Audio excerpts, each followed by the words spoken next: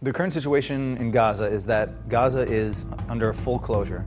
Right now they're only allowing humanitarian goods in, and they have to be registered with the Israeli government. They have to be designated as humanitarian necessities by whoever is donating them, the United Nations or something like that, and by the Israeli authorities. How do surfboards qualify as humanitarian goods?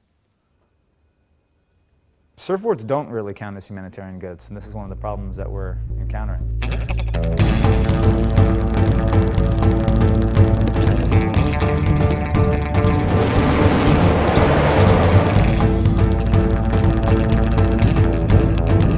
Seven missiles hit Sderot.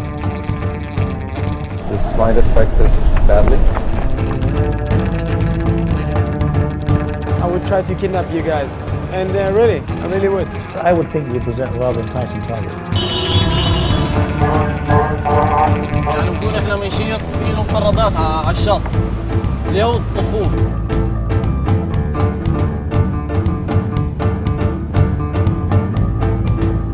I'm ready. God willing. When we will get the boats, I am ready to serve. No problem.